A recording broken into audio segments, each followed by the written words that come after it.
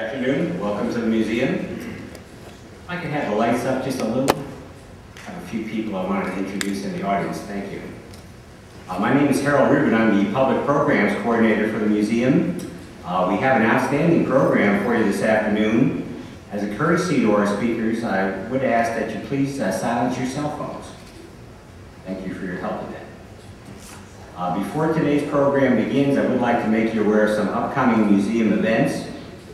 Next Saturday, July 22nd. It's not half bad, but we decided to come in and hear three distinguished speakers talk about their account over North Africa. I did want to thank, it's a privilege. I get such a kick out of this because they asked me to come moderate these things. I was like, oh yeah. The American Fighter Races Association sponsors these, and Dean Wolf, Ernie Lee, and Cheryl Dart, and a number of other people organize these things. I just get to walk up on stage and ask questions and listen to these wonderful gentlemen. We do have kind of an interesting mix today. We've got Mr. Ross, who is a P-38 driver, and I'm going to struggle with your last name, Hamilton, but I'll get it. McWhoter. McWhoter? Yeah, quarter pounder. No. Ham or Mac flew F4Fs off the aircraft carrier Ranger in support of Operation Torch.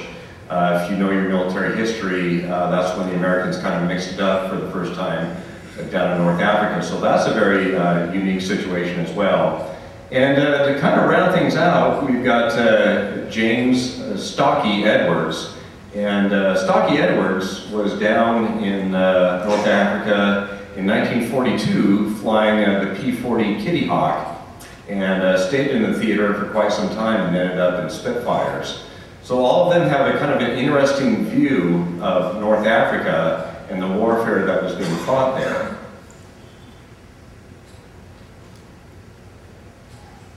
Let's see, there we go.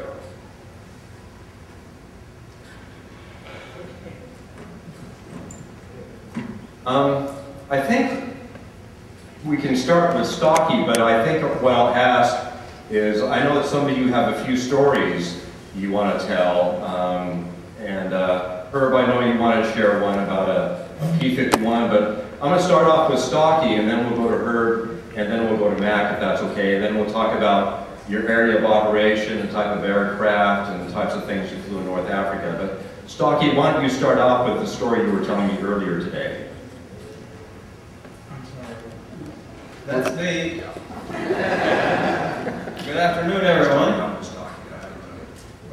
First of all, I'd like to express my thanks for being invited down here into the United States to meet all you nice people.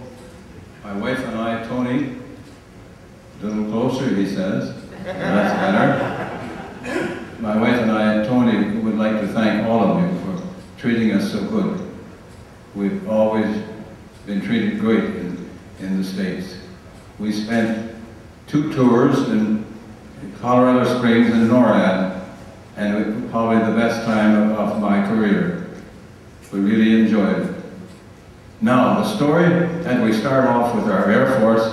Too bad you weren't at our little luncheon last night. We had stories coming out for years. They never closed the hangar doors.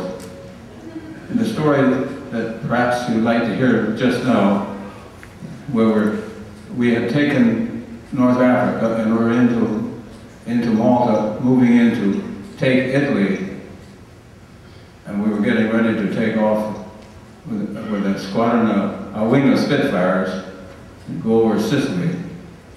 The group commander is leading, and as we're taxiing out, he has a number 2 who's brand new and kind of scared and jittery, and he chews the tail off of his commander's Spitfire. And this is quite an embarrassing situation. The group commander is an old battle-ridden pilot, very experienced. He gets out and he looks at this poor chap who is about in tears, and he says, "Son, I've got no airplane, so let's go to the bar." my start. Yes, up to you, Greg. Thank you. Herb, you had a story you shared with me. Maybe you'd like to share that with the audience as well. Okay, fine. You know, the three of us sitting up here are really trigger pullers when you come right down to it.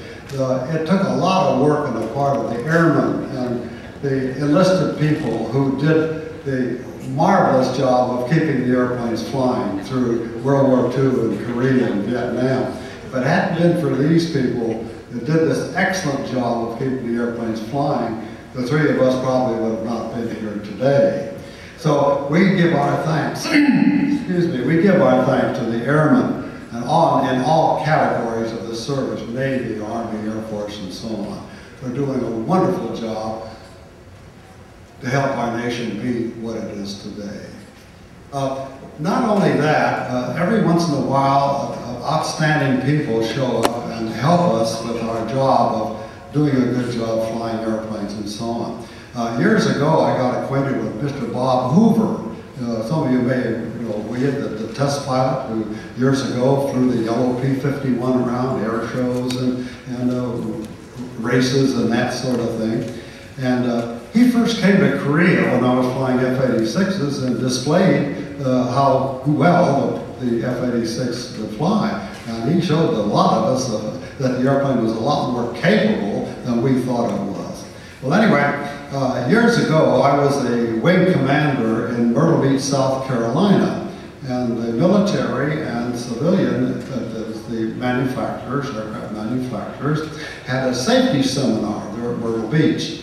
That's a community that is a resort type, a lot of golf courses and so on. Well, anyway, this safety seminar started in on a Thursday and went through Saturday till noon. And of course, Bob Hoover flew his yellow P-51, and some of my captains decided, well, why don't we get Bob Hoover to do an air show for us, you know, on Saturday, and when we're all through. Because I told them, you got to get the air sterilized for 15 miles around the airport and so on. But if you can get that done and get okay with the FAA, you can go ahead and ask him to do an air show. And Bob was happy to agree to do it. Well, anyway, on Saturday morning, when the seminar ended, about noon, we walked out of the officers' club, and the word had gotten to downtown that the civilians were invited. And I had 6,000 people on the flight line. Well, anyway, Bob got on the P-51 and did a beautiful air show, you know, landing on one wheel and hopping over on the other, loops and rolls and so on, and he even spun the airplane. And then on downwind leg, he started rolling the airplane, doing slow rolls. And about opposite of people, instead of putting the gear down, while the airplane's inverted, he puts the gear handle down and the gear pops up. You know, things like that, very unique. But I noticed that on downwind leg, the engine was putting out some black smoke, and it had a popping sound, not normal like you'd find at a Mustang. Well, at any rate, he's rolling, and then on the base leg is rolling and so on. And on final, he's still rolling, and he's about 300 feet high, inverted, and the engine quit cold. No sound. And he did about a half snap roll back to right side up, okay? And but the loss of power, he touched down a couple of 100 feet short of where the runway was, and there was a lip in this overrun up onto the runway, about 8 to 10 inches high, and when the gear hit this lip, it folded the gear out from underneath the airplane, and here he slides down the runway off the belly of the airplane for about 300 or 400 feet. Well, you know, being a commander, I'm a little excited about having accidents. Well, anyway, I jumped in my staff car and drove out real quickly to find out if everything was okay. And there he was, standing off the wingtip of the airplane, straightening his tie, and he says, kind of a bad landing, huh?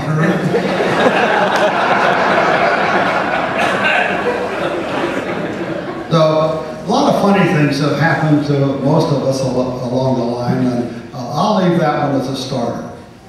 Thank you so much.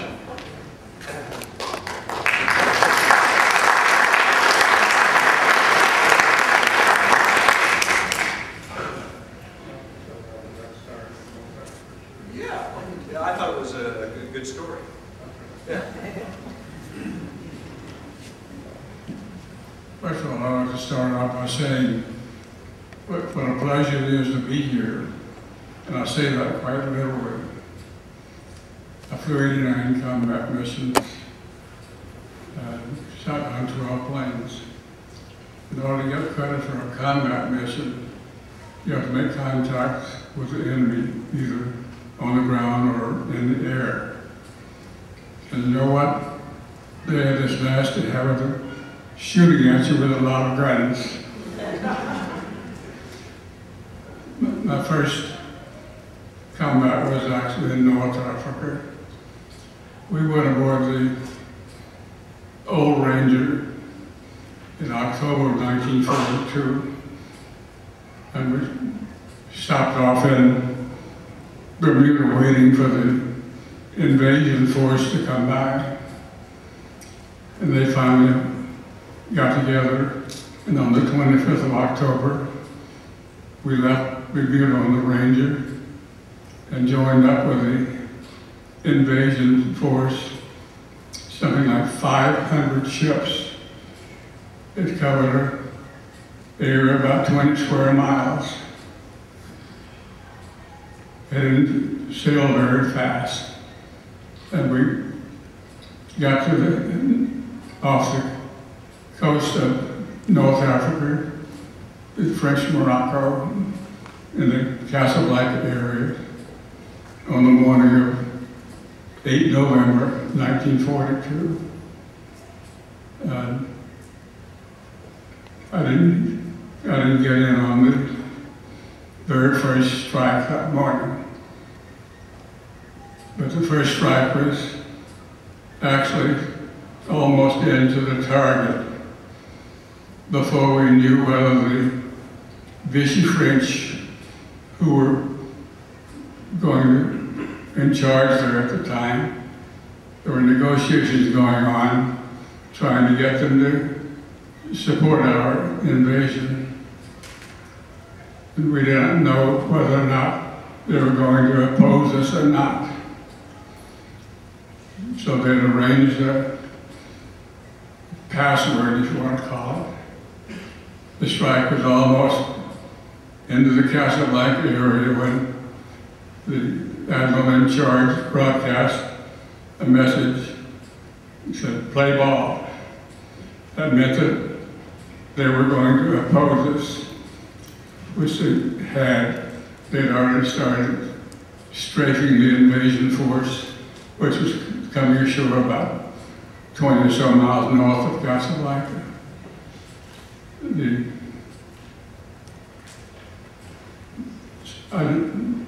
Our squadron mates on that first flight were shot down 6 of the French planes opposing us.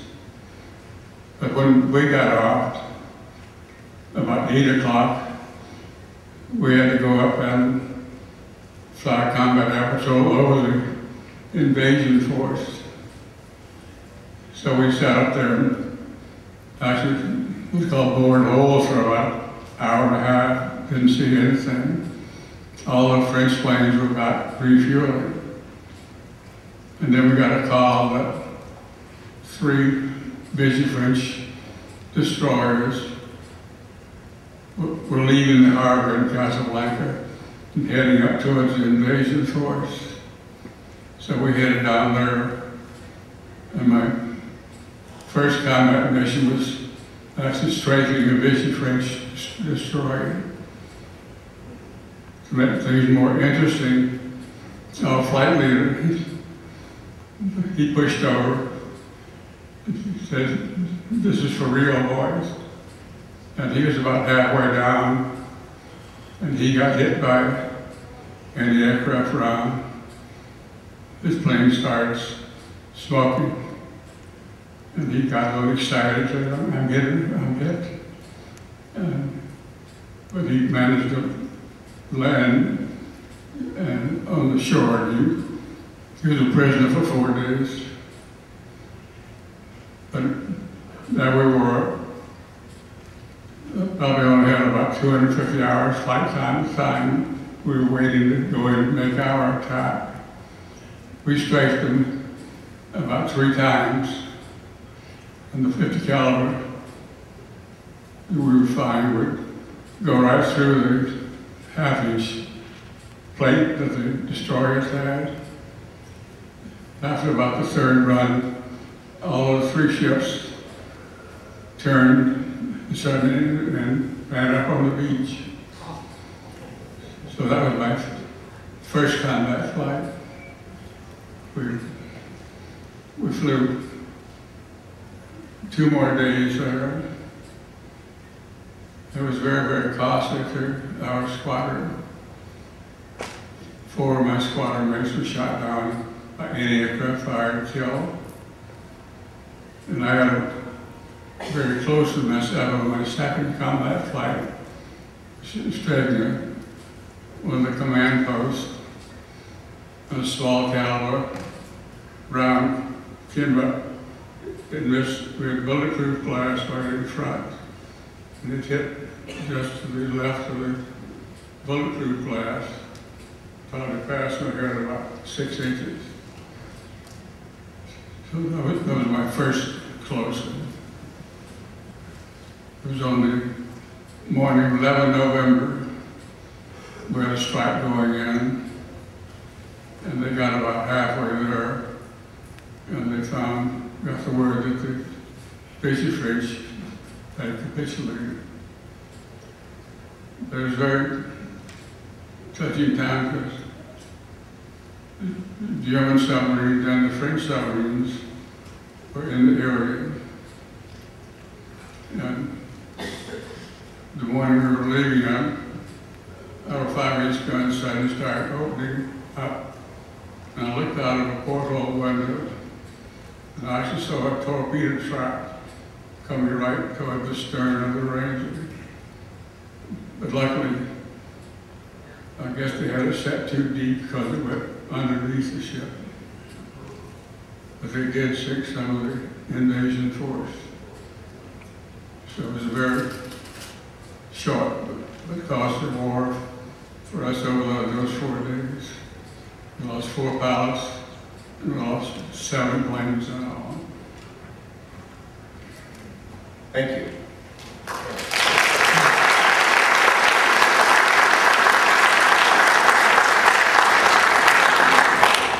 Stocky, I was wondering if you might talk about, you got down into North Africa a year or so before the Americans showed up, and you were flying a P-40. You were up against some German talent, and I think also maybe the Italians. Did the Italians show up down there as well? Yeah. Why don't you go ahead and maybe share some of your memories about those early days? Oh, quickly, I trained in Canada on Tiger Watson harbors, and then went to England and trained on hurricanes. And by the fall of '41, we were sent out to the Middle East. Closer? Closer? We were sent to the Middle East, and we landed in the West Africa and ferried hurricanes across Tarzan's jungle and over to Cairo. And from there, eventually joined the squadron about Christmas time of '41. When we arrived in the squadron, very seldom do they have rain there, but they had a deluge of some sort, and the aircraft were grounded. 2 Ju-88s had arrived over the field and dropped their bombs, and this is what we saw when we got out of our transport aircraft that had taken us there. And we found out that our squadron was in disarray, that 6 of the pilots had been shot down the day before, and everybody was pretty miserable. From then on, we were pushed back to the Cairo-Alex road in North Africa. The Germans had advanced. We'd gone from Hurricanes to Kitty Hawks, P-40s. And most of our were escorting bombers and doing strafing and bombing. By the time that Alabama came, I had about 80 sorties and missions in a P-40. we had been on almost every escort we went on. The 109s attacked us. They seemed to use us as target practice. We had no real defense against them, but we kept our bombers under protection. By the time Alamein came, we had been becoming an allied force. The USAF pilots had come out of their squadrons and joined us. We had South Africans, British, of all types, New Zealanders and Australians and so on. It became a real allied force. And the flying in the desert was nothing like you'll see today. We operated with very little water, enough to get by. Nobody ever went hungry. Sometimes it was bully beef and hardtack for days, particularly in the beginning and for 6 months. And you didn't have a shower, or you might have a cleanup once a week. And occasionally we would get near the sea where we could have a swim. No one seemed to complain. Ground crew never got off the squadron. They did a wonderful job. I must say here, I repeat that we never went short of fuel and we never went short of ammunition. Airplanes were always ready to go, and sometimes the ground crew would be up at 3 o'clock in the morning running them up, long before dawn. And whenever we got shot up, they were quickly patched. And they had no servicing really in the desert that we have today. But everything went on from day to day. I only knew of one person who wanted to get out of there to quit. Well, you might say we were young and stupid, but it was great. The sun shone most of the time. We became very tan. We had no recourse to getting out and enjoy ourselves until we got back before the Alamein. We had moved back to the Cairo-Alex Road. And then we could get into Alexandria or Cairo once in a while. And then once they started back up the desert, when the Germans were retreating after Alamein, it was no-go again until we got through in Tunisia, some months later. It was a great experience. I went out as a sergeant pilot. I flew P-40s. First of all, they were very difficult to cope with compared to some of the other airplanes I've flown, but it was a very sturdy aircraft and very reliable, and we learned to like them. They're great strafers and dive bomber aircraft. And by the time we got through in Tunisia, I had some 200 trips, missions they call them, and we're very confident with our airplanes. From then on, everything went out of Tunisia and back into Sicily and Italy. And that was my quick brief on the desert. Great. Great.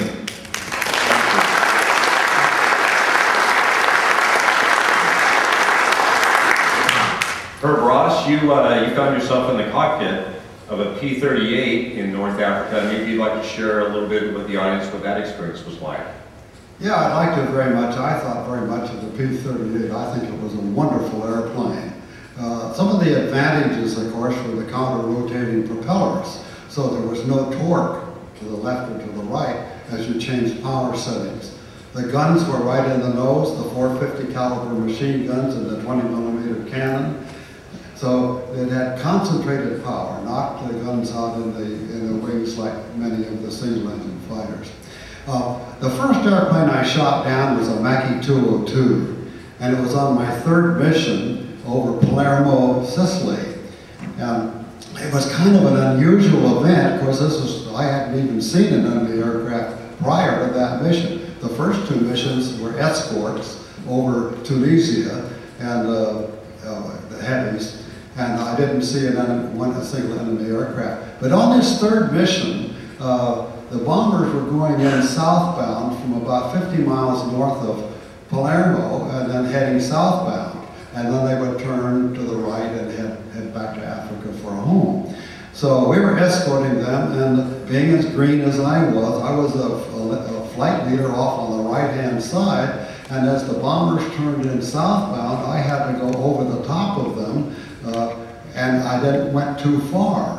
And I went too far out. I was probably about 2 or 3 miles out to the left, away from the squadron and the bombers, which is a kind of a critical mistake when you come right down to it. But on the way back catching up with the bombers, I saw 2 single-engine fighters a little below us and behind the B-17s and behind the other P-38s. And I thought, well, that looks like a P-40 to me. What are the P-40s doing out over this water this far anyway? You know, this single-engine airplane. And then I realized it wasn't a P-40, it was a Mackie 202. So, well, by golly, I said, told my element leader, you go after the wingman, I'll go after the number 1 Mackie. So I added power and started in down after him, and then he saw me coming, and he turned violently to the right. When I say violently, it's about as sharp as you can get. So I'm pulling G's on the P-38, and he's getting a little bit ahead of me. So I realized, hey, I've got Fowler flaps. I can put the flaps down and I can outturn that guy. So I gave it a little bit of down flap, and I could stay with him in the turn. So I gave it a little bit more and I could outturn him. I thought I could, so wait. I worked until I got the pipper well ahead of him, and then I pulled the trigger. But the tracers went behind him. You could see the tracers, and they were well behind him. So I realized I needed more lead. So I pulled in tighter and shot again. Again, the tracers went behind him. 2 more times the tracers went behind him. And I thought, well, I can't get him. I can't get the nose far enough forward. He disappears under the nose of the airplane. So I can't get the pipper on him or far enough ahead of him to get him. So we went around the circle about 3 times. I couldn't get him, and I could shoot at him. And he couldn't get me because I could outturn him. So I began to realize this is a World War I Lufberry circle we got ourselves in. You know? So what am I going to do now? Well, the guy made a mistake. He thought he could outclimb a P-38. You know, he pulled up vertical, and boy, here's my opportunity. I got right up behind him, about 200 feet behind him, put the pipper on him, pulled the trigger, and boom, the airplane caught on fire and he bailed out. About 22 miles from land, so he had a pretty good swim to get back. You know. But anyway, that was my first experience in shooting down an enemy airplane, and I began to, when I think, look, you got to be able to figure out how to do better than that other guy. Make him make the first mistake. Because if you make the first mistake, you might not live to talk about it. So that was the first lesson I learned about shooting down enemy airplanes. Now, I'm going to tell you about the last airplane I shot down now, which was an FW-190, and I had not learned what I found out on that mission. I could outturn that FW-190 quite easily. Okay? He's a big, heavy airplane, and the later models had a big, heavy engine in them. So he had a lot of power, and he was coming in on me, and I wanted to get headed nose to nose with him, because they didn't like the 20mm cannon, the 450s. They would usually break off on a head-to-head pass with a P-38. Well, this guy did. He broke off and turned tightly to the right and started a climb. But I followed him through the climb, and as he turned up like this, he went right on into what we would call an Immelman turn, half of a loop. And when he was here on the top, he rolled from inverted to right side up. Well, I had followed him through, and now I'm inverted, and just as he rolled out, those few seconds, the pipper went right on his tail, and I pulled the trigger. The first time I realized the guns in the P-38 would run even though you're inverted. They would fire. And I shot the FW-109 down. So that was the last airplane I shot down. Now, in between, we did some work that I thought was very, very important. The bombers we escorted, and that was our main core, our main objective was to protect the bombers, would go outbound over the Mediterranean, whether it was from Sicily or Italy. And then occasionally one would get shot down, or sometimes 2 or 3 would get shot down, not by enemy aircraft, by flak, anti-aircraft fire. And on the outbound, they would bail out over the Mediterranean, And the British people flying the Sunderland flying boats would land in the Mediterranean and pick up the crews that had bailed out. And we always had a 6-man P-38 escort for these Dumbos, what you call the Sunderlands, landing and picking up the crews that had bailed out. Well, my hat really goes off to the RAF for what they did to pick up the American airmen when they did bail out. They literally saved thousands of lives. On this one mission that I was on, and it lasted about 8 hours, they landed and picked up 30 crewmen.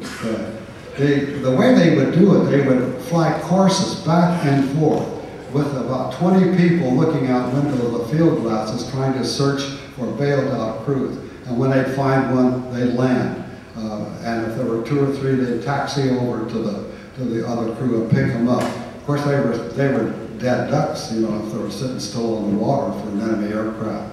So that's why it was so important for us to give them an escort. Well, anyway, they had picked up about 30 crewmen on this particular mission. It was getting pretty close to sundown, and we were heading back towards Africa. We were released by the commander of the Sunderland, could go leave them and go back home. So on the way back, we were about 2,000 feet high, and kind of spread out and relaxed. I mean, we were really suffering from TB, tired butt, you know, for 8 hours in the airplane. And we're back, and all of a sudden, I see 15 airplanes below me. They were Ju-52s. They were just like our C-47s. They were ferrying crews and so on around. Well, to make a long story short, the 6 of us shot down all 15 of those airplanes. Kind of a bad news for the Germans. So, shooting down an enemy airplane can be a most unusual thing. Under all kinds of circumstances, they are shot down. Both the P-38s, which had excellent characteristics of turning and the power of climbing. Some of the Navy airplanes were outstanding because of the ruggedness. And I first flew the P-40, which this young man did, and that was the first fighter I flew. Thank you, Herb.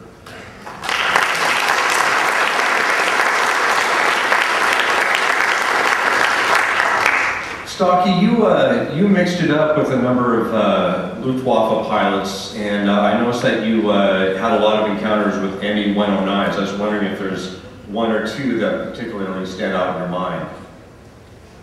The pilots? I'd like to have a couple of quick things. Perhaps I should tell you about my first victory since Herb did. We had just converted to the Kitty Hawks, and we had a few hours on them, and we were going to escort the light bombers over this airdrome, this Hun airdrome. It was in the North Africa, and the airdrome was called Martuba.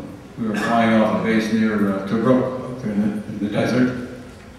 I was flying number 2 to a man, and we were flying close escort to the Bostons. Bostons were flying very tight formation, about a dozen of them. And as our route was out over the Mediterranean, and then to go back in south over this enemy airfield and drop the bombs. As we approached the land from the sea, you could see the dust tails coming off the fields down below, and I recognized it as an airdrome, and I thought, those must be fighters that looked like little airplanes, tiny, tiny. We were about 8 to 12,000 feet. And we made a turn. We were just approaching the field, and I see these 3 fighters come right up through the bombers on their tails, climbing. And I thought, boy, they're 109s, and they're pretty looking things. They look like little cigars when they're and going straight up. We went a little further. The 3 Bostons were hit with a flak, went up in flames. Then they dropped their bombs, and they turned sharply left and nose down. And we had spread out because the flak was coming up close to us. We had moved away a little bit from the bombers, my number 1 and I. And as we made a turn to catch up, a 109 popped up in between us. It must have been one of those 3. and he wasn't more than 75 yards behind my leader, and he did a wing over quickly, and he was right on his tail, and he ended up, unfortunately, right in front of me. And I don't know to this day how I came about all these things, but I just pulled the trigger, and he came apart. And this was all happening in quick seconds.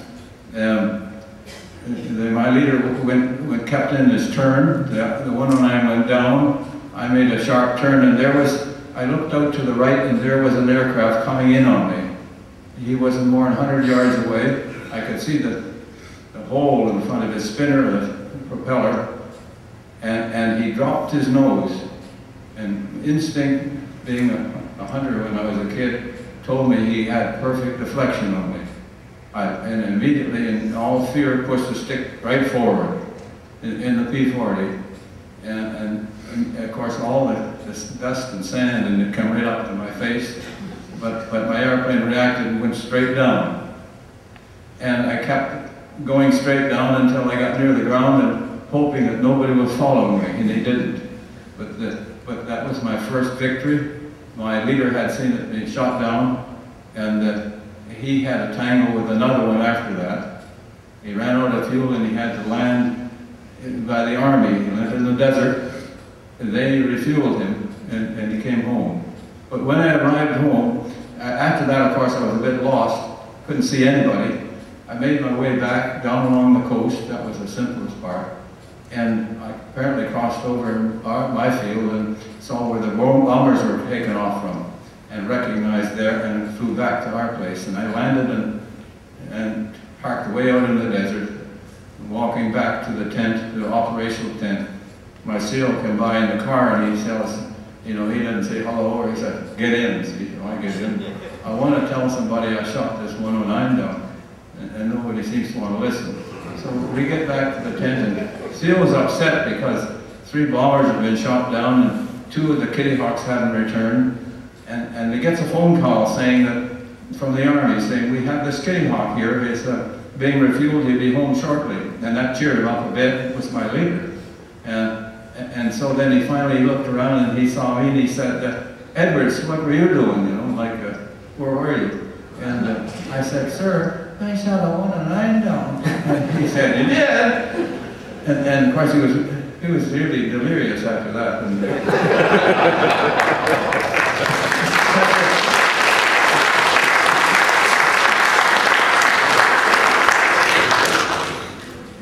if I remember correctly, Stocky, out of the Royal Canadian Air Force in North Africa, if I believe it correctly, you're the highest scoring ace for the Royal Canadians in the North African Theater. right. Yeah, well, there you go, folks.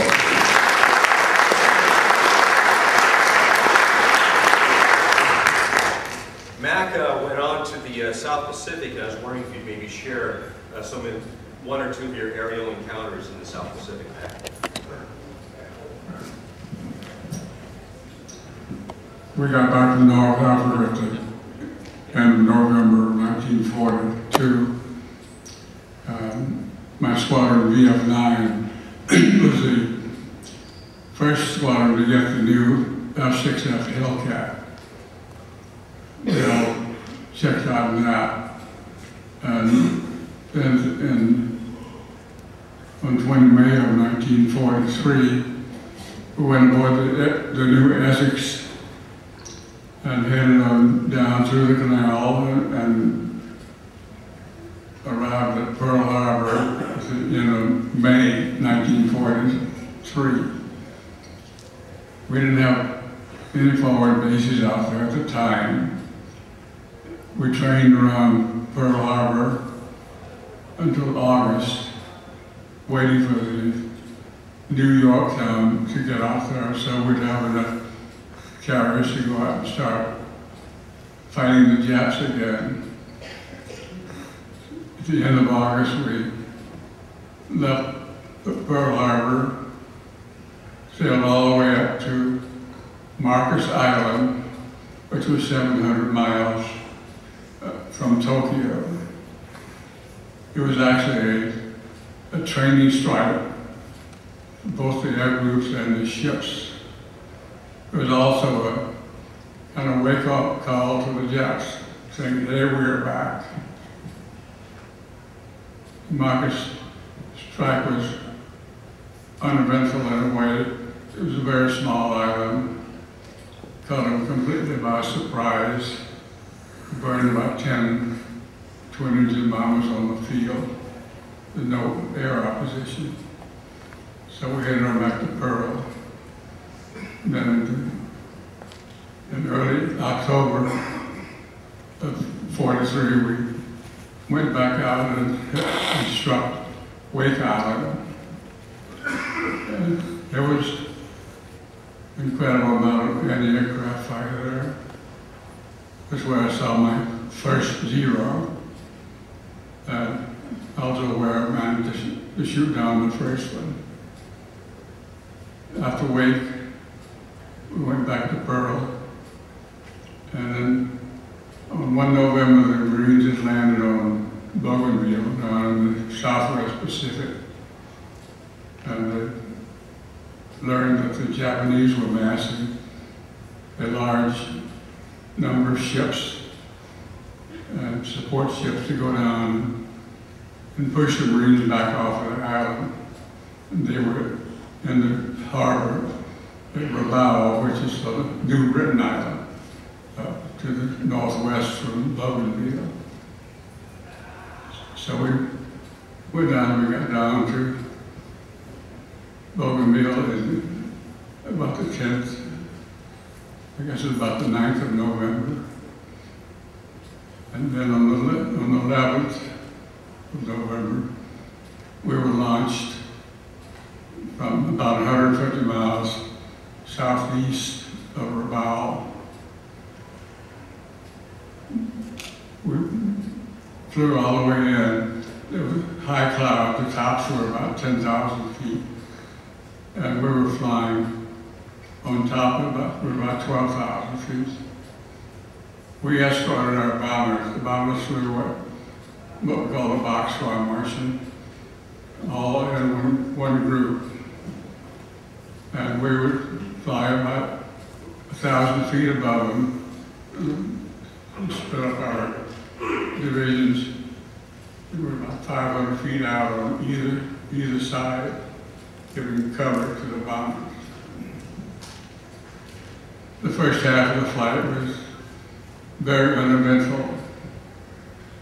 And then about 40, 50 miles from Rabaul, we picked up another escort. About 15 or so Zeros showed up. And they started flying a couple thousand feet above us on either side. And we didn't do anything at first. And strange to some of the jet pilots were doing aerobatics up there and stuff, trying to entice us to come up, I guess. But I can tell you it's very uncomfortable to sit there when the enemy plane has the advantage on you. But we had to stay with the bombers. We saw a couple of them started runs down towards the bombers. And 2 of our planes would turn into them. And as soon as they did that, they broke off. And then these large white explosions started happening. We didn't know what they were at first. They did a big white explosion with tendrils dropping down. We found out later the Japanese Zeros up above us were dropping white phosphorus bombs. But luckily their fuses were way off and none of them were too close. Very shortly after that, the Zeros disappeared and anti-aircraft flak started popping all around us, coming up through the overcrest. And once again, it was luckily none of it was too close. Just as we arrived at the Rabaul area, the clouds started breaking large holes. And the first thing that I saw, looking down towards the harbor that revolved. There was this long line of Japanese warships steaming out of the harbor at high speed. They knew we were coming.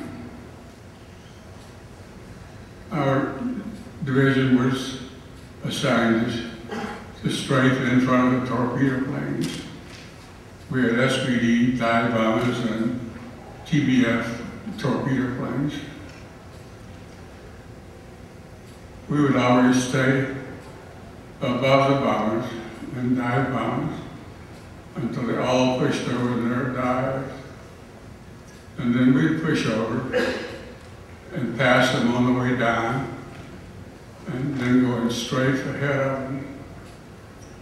So we did that. I was diving about 11,000, 12,000 feet. So it moved pretty fast. And heading for this long line of Japanese ships.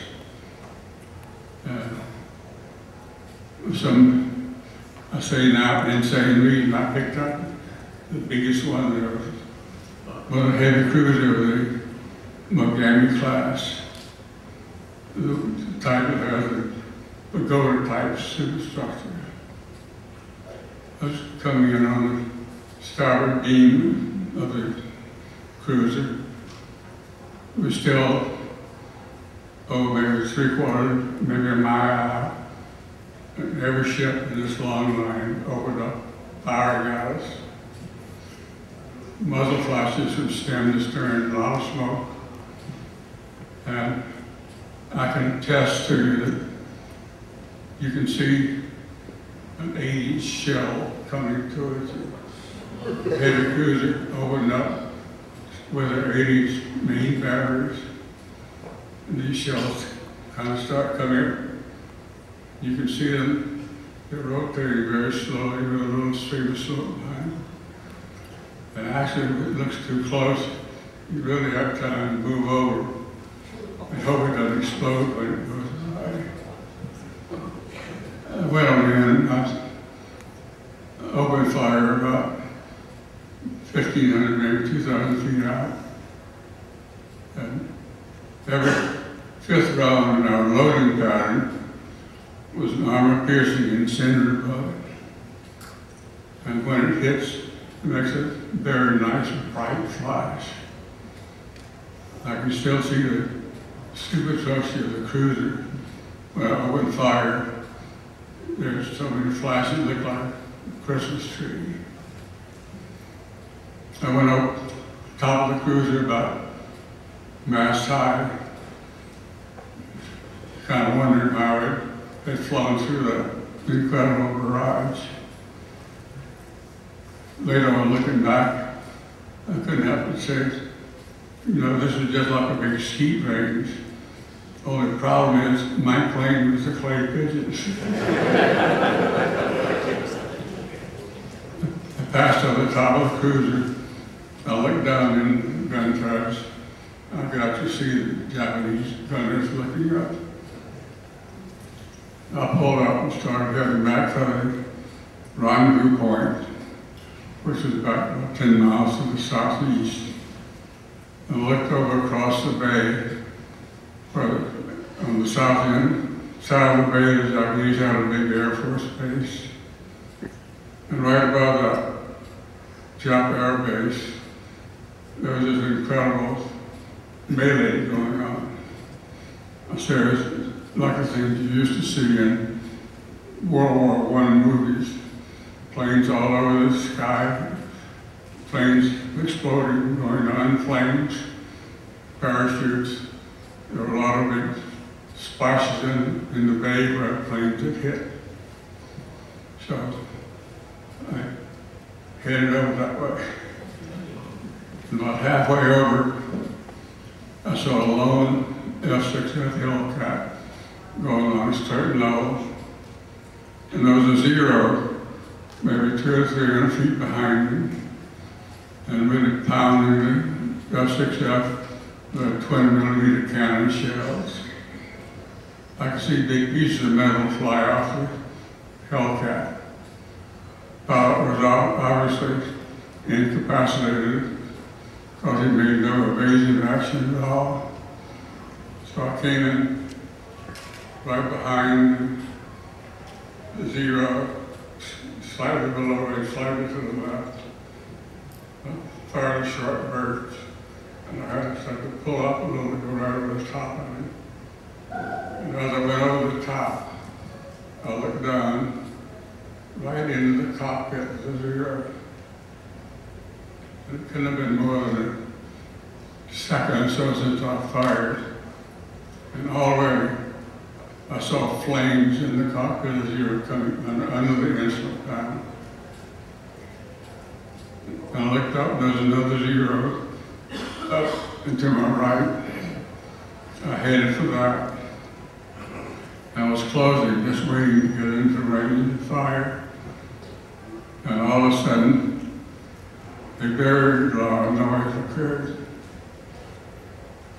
That's what I can describe it. If you visualize yourself standing in a tin shed, and somebody throws a large handful of rocks against the outside, well, that's what it sounds like when you're playing get hit by machine gun bullets. It's very loud, and you can actually feel the impact of the bullets hitting the plane. I reacted, I kicked it over into a half snap roll and headed straight down.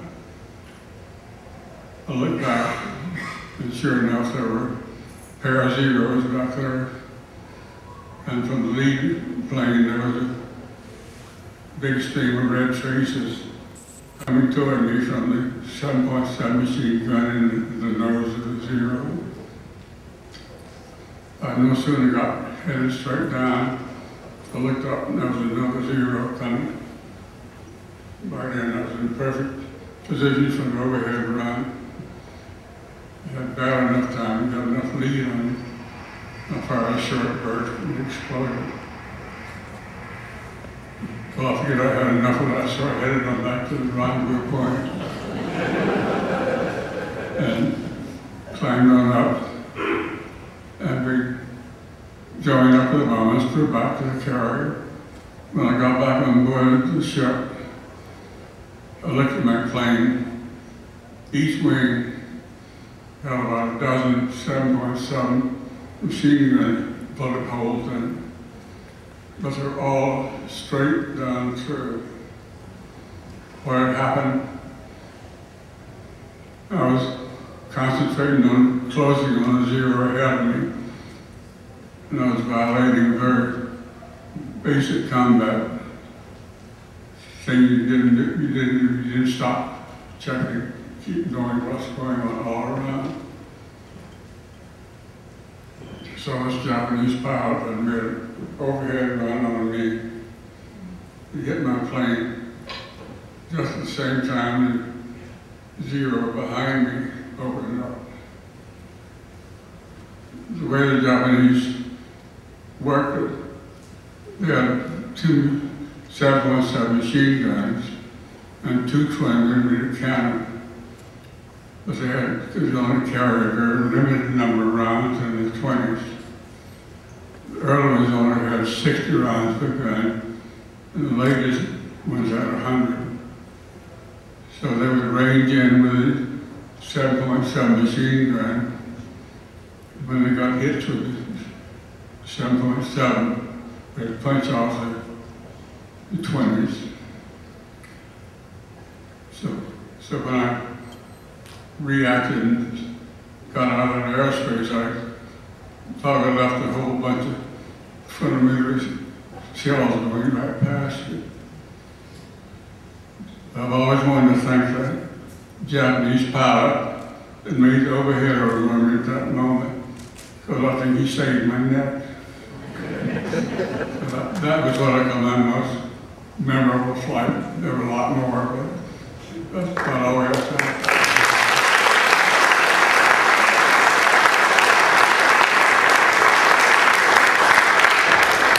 I think we're getting close to questions and answers. If you think about this when you ask a question, This young man, you might ask him about the time he sunk an ocean liner. He learned all about bombing that day. You might ask Stocky, if you're interested, he had an aerial engagement with a man by the name of Otto Schultz, and Stocky came out of it, and that might be a question you might ask. And Mac had a very unique encounter with a Japanese Betty bomber, so those are questions that if you don't know about, you might ask. But I'll turn it over to Harold. Well, you got me interested. Herb, why don't you tell us about the encounter with the ship? I think that would be of interest. Okay. This was the most unusual situation. Our mission in Africa with the P-38 basically was to escort bombers. Occasionally we got called on to do some low altitude mission, go strafe a runway or something like that. But on this particular occasion, our boss, General Atkinson, who was the wing commander of the B-17 outfit we're attached to, came to us and asked if we would learn to dive bomb with a P-38. Well, the P-38, the E and F models only had racks between the fuselage and the engine nacelle. They didn't have any racks outboard of the engines. So all we could carry were two items, 2 belly tanks or 2 bombs on these racks inboard. But anyway, he came and said, we want you to learn how to dive bomb. And my group commander said, well, why do you want us to learn to dive bomb with all these B-17s and 24s and so on? I mean, why with a P-38? He said, well, you guys could sneak in, you could defend yourself if you were attacked. Yeah? Now, if we had, say, a general, Army general asked us to say, we got to have that bridge destroyed this afternoon. Well, we couldn't raise enough bombers to go over and get that bridge. But you guys could hang a bomb, be off the ground in 15 or 20 minutes and go bomb the bridge. And I said, well, the thing we have to learn how to do is how to hit the damn thing. Well, anyway, so we got some guys together and asked a little bit about it. And we decided it was basically impossible to dive bomb with a P-38 with any accuracy. So we had an engineering officer that was pretty good, and he wanted the general to know why. Why do you want us to do that? And he got the explanation. The general came back and said, but I want you guys to give it a try anyway. So we got busy and we studied bomb trajectories and so on. A P-38 had an arc of the propeller, and the rack was in the arc of the propeller. So if we were going to dive bomb straight down, the bomb would hit the propeller. So we calculated that about a 60-degree dive angle, it would fall free of the prop. We had the trajectories of bombs of various sizes and so on. So we figured that perhaps 60 degrees would be pretty good. So we took Scotch tape, actually it was masking tape, and we put it on the windshield so that when the airplane was at a 60-degree dive angle, the tape was level with the earth. So we could get a pretty accurate 60-degree dive angle. So that would work out all right, and we could, pull out of the dive and so on. And we got to thinking, well, how high do we have to pull out to escape the bomb's blast? And we figured out a 2,000-pounder, we would have to be 3,500 feet high, or the trapper would come up and shoot us down. So we worked all this thing out and got it pretty well organized, and then General Atkins says, I'm going to send you guys 200 little 25-pound Blue Boy practice bombs, and you guys go out and practice and see what you can come up with. So we went out on a dry lake bed there and drew a circle, well, I shouldn't say a circle, an oval about 200 feet long and maybe 100 feet wide, and the 36 of us went out and dropped 200 bombs. And you know where the safest place would have been? Any place inside that circle. We never got a bomb in other ones. So we decided that it was kind of an impossible situation to dive bomb with a P-38 with any degree of accuracy. Well, anyway, about 2 or 3 weeks later, we got an order to bomb an airport under construction in northern Sicily, or Sardinia, northern Sardinia.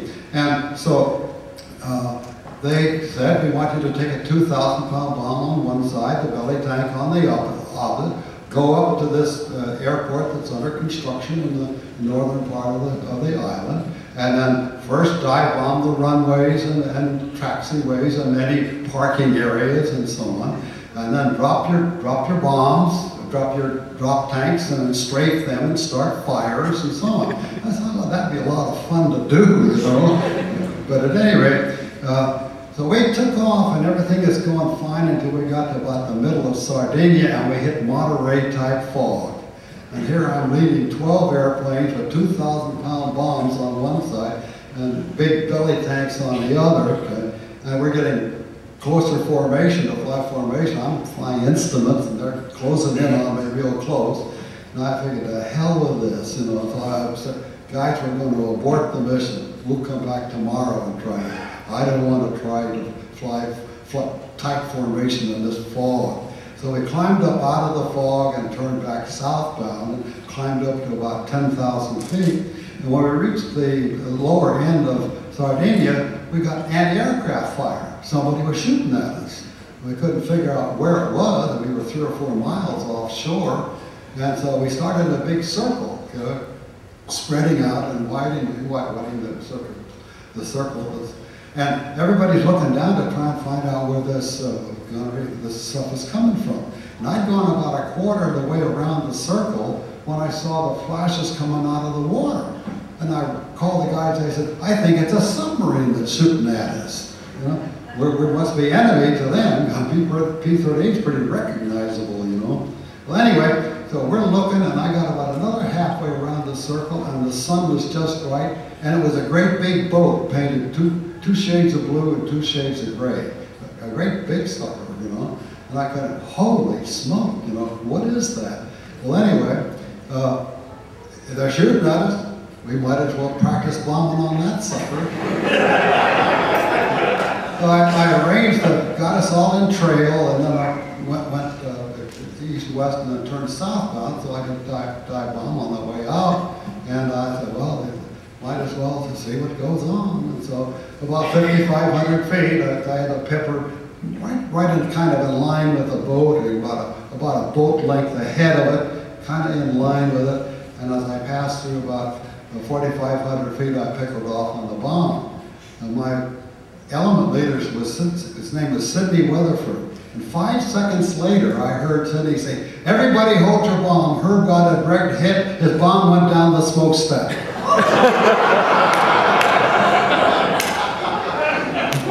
I couldn't believe it. So we stayed there and we circled for about 20 minutes because obviously the anti-aircraft fire stopped. And we circled for about 20 minutes, and the debris must have been 3,500 feet high. I couldn't believe it. So obviously the bomb went down and hit the boilers, and the boilers blew. And then we saw the smoke and the flames start coming up, and then a little bit later we went in real close and took a look, and there was guys jumping overboard and stuff like that. Well, anyway, when we got back down, and our intelligence officer took the report and sent it forward to our headquarters. And 3 hours later, here comes General Atkinson down in his Jeep, and the driver said, what the hell are you guys trying to prove anyway? Dive bomb with a P-38, you already proved it was impossible. What do you think I'm going to believe this kind of question?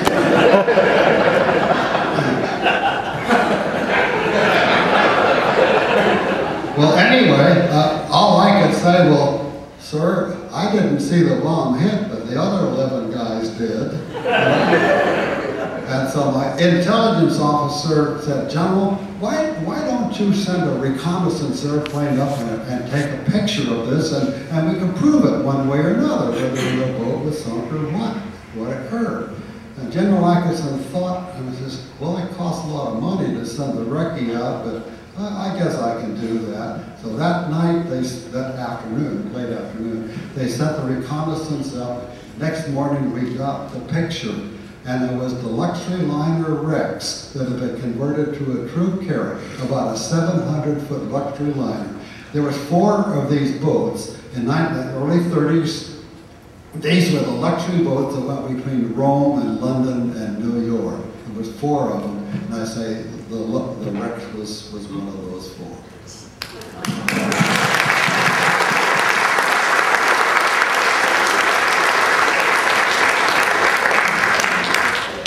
Take any questions?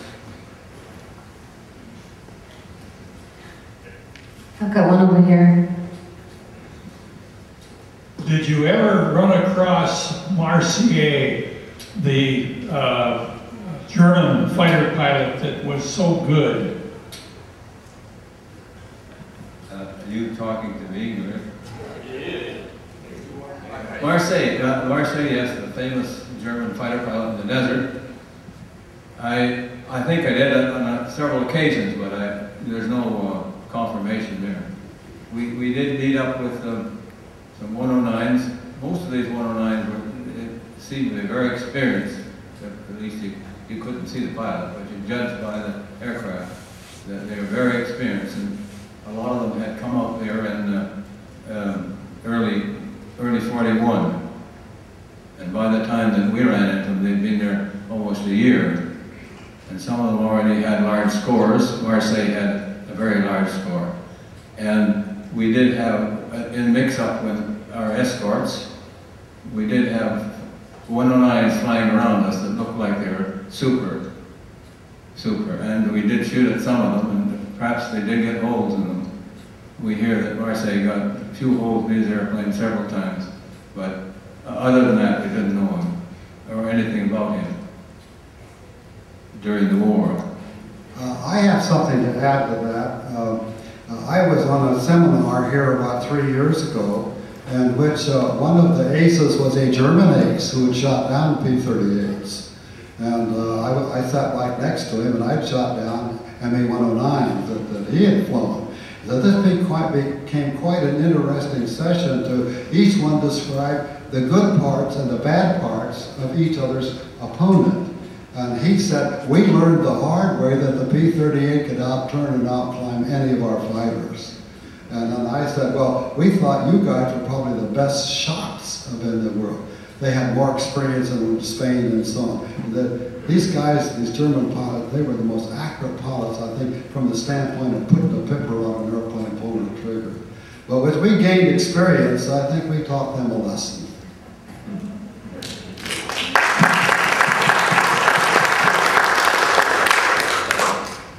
Okay, we have a question here, Craig. One thing I've been curious about with the Navy pilots was, how did you find your way back to the ships? I mean, even if it stayed where it had been, not counting the ones that had to move. How did you find your way back to the carrier? What kind of navigation did you have without breaking too much radio silence? For some reason, it wasn't all that difficult. You knew which way you went in, so you came back out the same way. We had a very primitive navigation system back then. System where it broadcast a Morse letter in each 30-degree segment around the compass, 12 letters in all. And when you received that particular letter, you knew you were in this sector, but it had maybe had some problems whether it was that way or that way. So we solved that by, once you picked up the letter in the sector, you turned the radio down so you could barely hear it. As the sound increased, you knew you were going towards the carrier. If it decreased, you were going the wrong way. But it worked. So even in very, very bad weather. Other questions?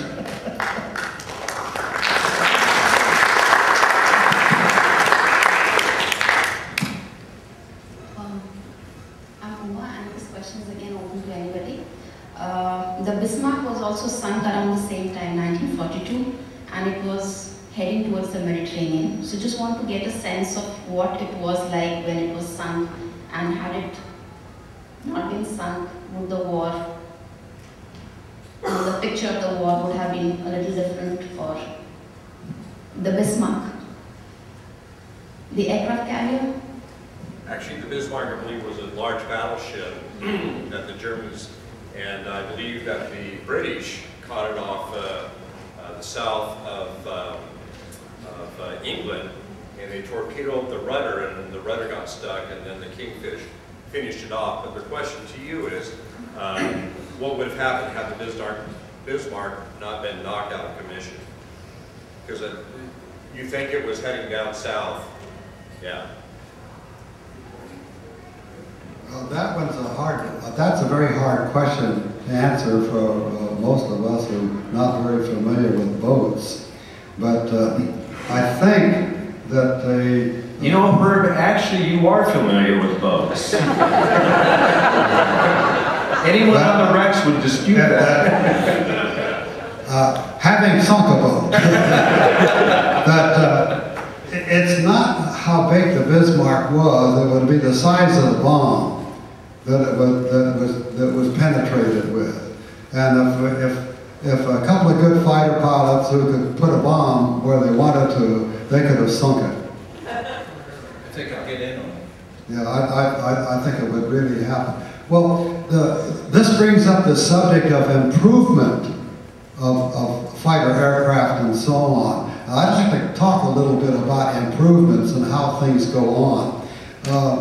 For instance, how about delivering an atomic weapon any place in the world with a fighter aircraft? Can it be done?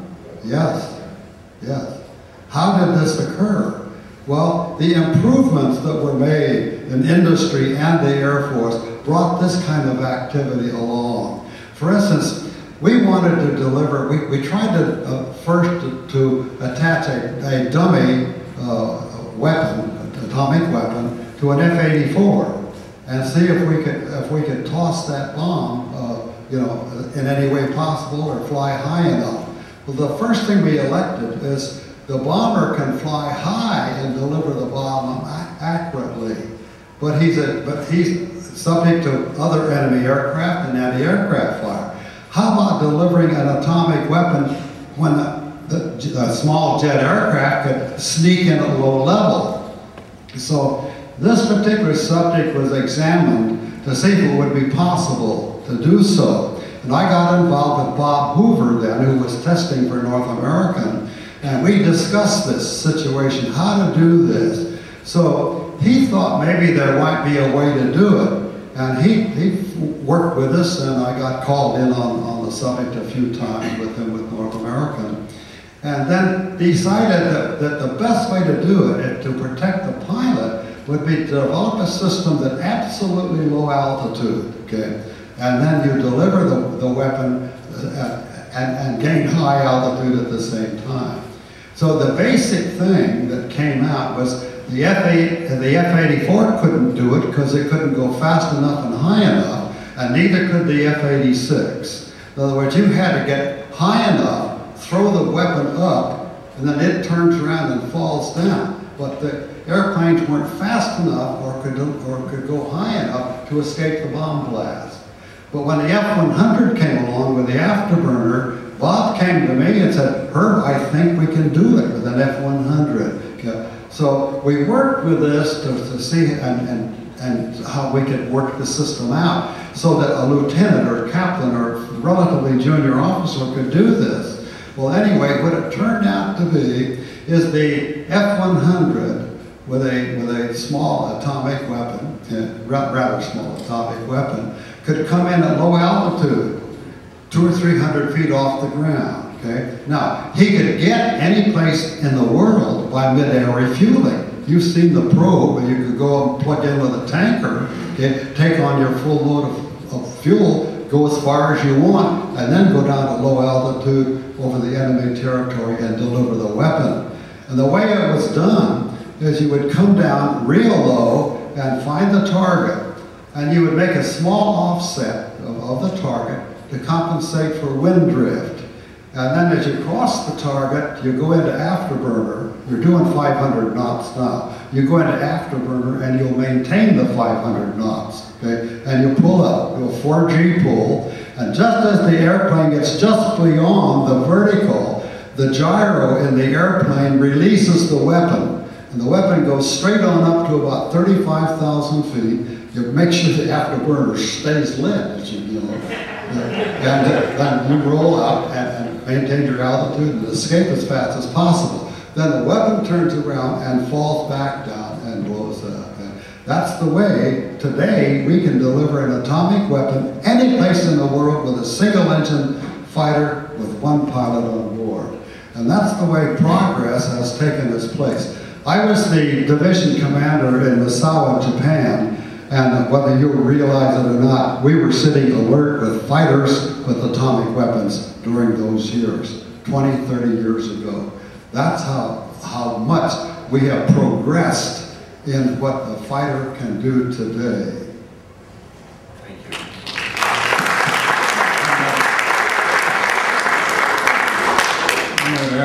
I had one thing that applies in World War II.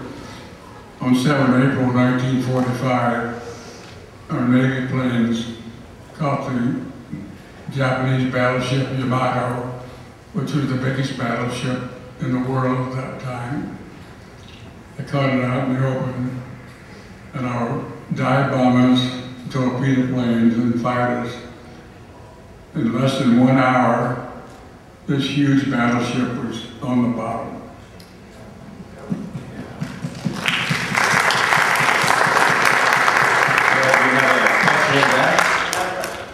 This is for Wing Commander Edwards. You were flying P-40s in North Africa, going up against the 109s, which I believe were a superior airplane. Could you talk a little bit about the tactics you used to fight against the 109s? Well, you're right. The 109 was superior to the P-40, with the exception that we could turn inside that 109.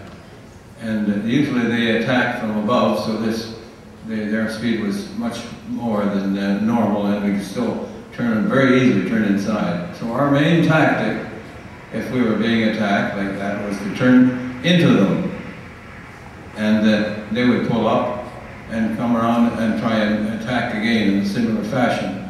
Sometimes, depending on the situation, we usually flew in four, the finger four formation for P-40s. And everybody had to turn around in the same axis, come out the same way in order to do this properly. So that if the 109 continued his attack, he was facing guns and 4 aircraft, and they didn't like that and they'd pull up.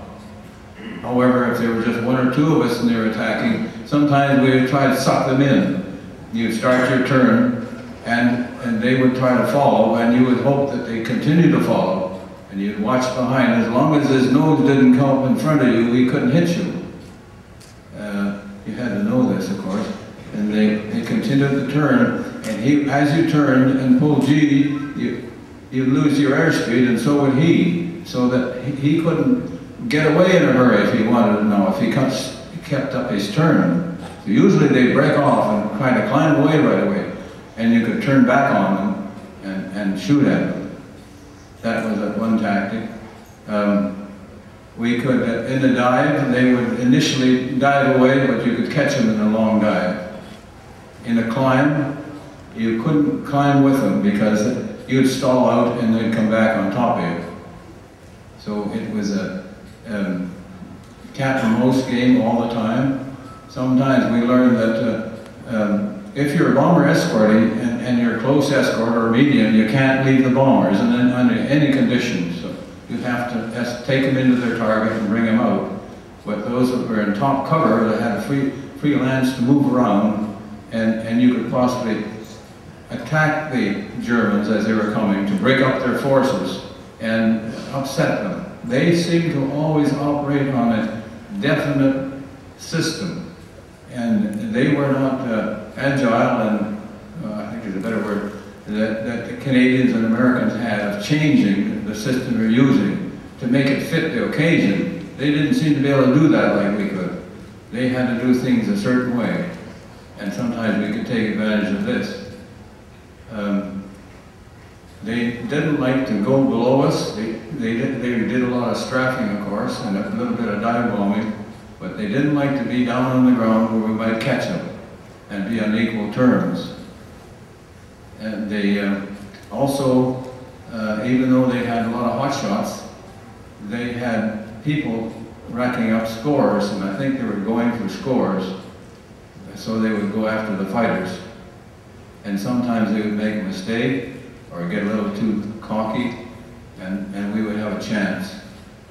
And in my case, if I had a chance to do it, I didn't want to miss in case he would turn on me. And it was very seldom that this happened. Does that answer the question? I have a question back here now. I have two short questions. First of all, I'd like to hear the story of McWhoter, is it? Attacking the Betty bomber. And also, with the exception of the P-38, you guys all flew aircraft with 50 caliber or smaller machine guns, whereas it seemed like the German aircraft flew with a lot more cannons in their loadouts. And I was wondering, were you very confident in the gun packages that you had, or did you wish to have a more cannon type loadout in your airplanes? I might try to answer that question if I understood what you said. The P-38, of course, had the guns in the nose, and the firepower with that situation was such that the ME-109 FW pilots and so on did not like a head-on pass, because we had much more firepower than they did. Our initial escort tactics were we were not allowed to leave the bombers except to turn in to the enemy. And so they would bounce us, we would turn into them, we wouldn't chase them.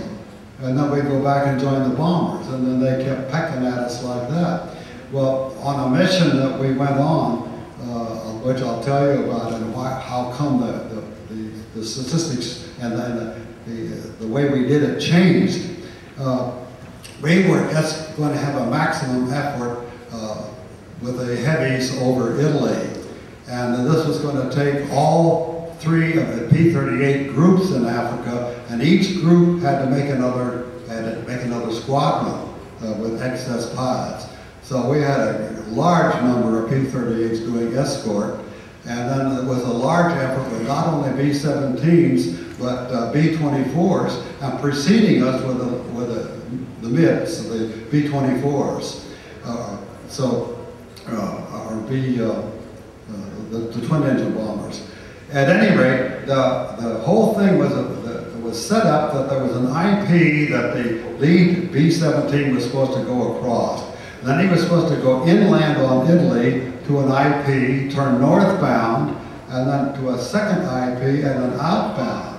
So that if anybody had to bail out, it would be over water so they could be picked up. Well, the lead bunch of B-17s, the 18 of them, turned to the second IP initially instead of going to the first IP.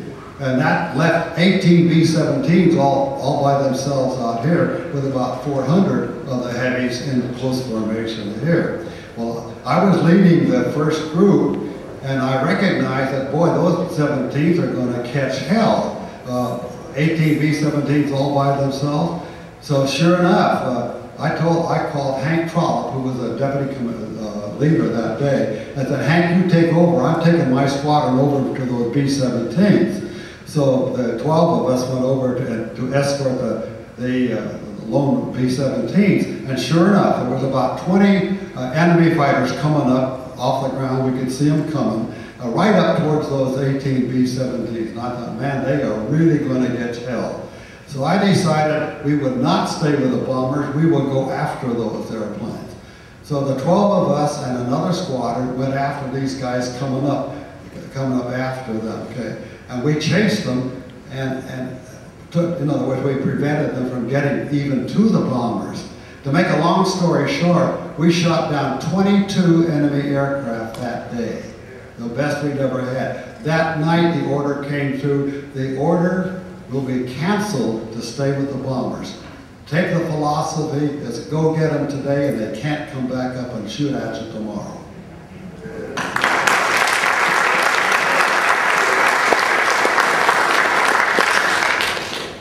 Do you want to finish with the Betty bombers? Yeah, you were curious, That's the last one. Mac, if you'd share about your encounter with the Betty bomber and the one slug. Okay. We were in Tarawa. After we left Raval on the levels of Nova, we came right on up to support the invasion of Tarawa. We got there on the 18th and started bombing and strafing the island. And then I shot down one Japanese plane that day. It was a Japanese float observation biplane called a Pete. The next day, our division, I was a section leader and the number 3 man in the 4 plane division. Our division was on the combat air patrol over the task force down to the south of Tarawa. We'd been at the boarding holes for about an hour or so. We were sending out a call from the fighter director on board the carrier. Said there was a low bogey about 20 miles to the northwest, and they sent us out there. We were about 15,000 feet over the task force, so we started down. We got near the 20-mile out range. We were down to about 10,000, 12,000 feet. And I spotted the Betty low on the water. He was on about 10 feet above the ocean down there. And he was going directly away from us. And for some reason, our division leader he pushed over, started going straight down towards the tail of the Betty. But that was not too wise because they had a 20-millimeter cannon sticking out of that tail. And I wouldn't have anything about that. So I pushed over, went to full power, and I headed for a spot about 10 to 1,200 feet to the right of the Betty. I got going pretty fast. And when I got down, just about a beam, before I got about a beam, it turned hard in. It was coming in right behind the right wing of the Betty. And I was not too high above the water either. That's probably doing it somewhere around 400 miles an hour, so I've been targeted from 10,000 feet full power, which I only had about a 1-second window to fire from that distance. When I opened fire on the Betty, I saw those nice bright flashes hit all around the cockpit, engine area. The port engine flamed, and he hit the water and burned. When I got back to the carrier, when the ordnance people reloaded the ammo cans, they found out it took 86 rounds to reload the guns. The 50 caliber machine gun fires, we had fires about 12 rounds per second. So the 6 guns fired about 75 or so rounds.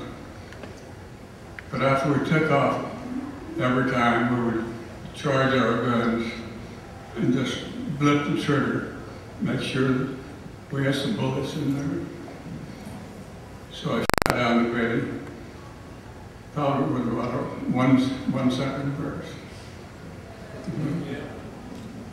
Then my squadron commander tagged me with this moniker of one slug McWhorter.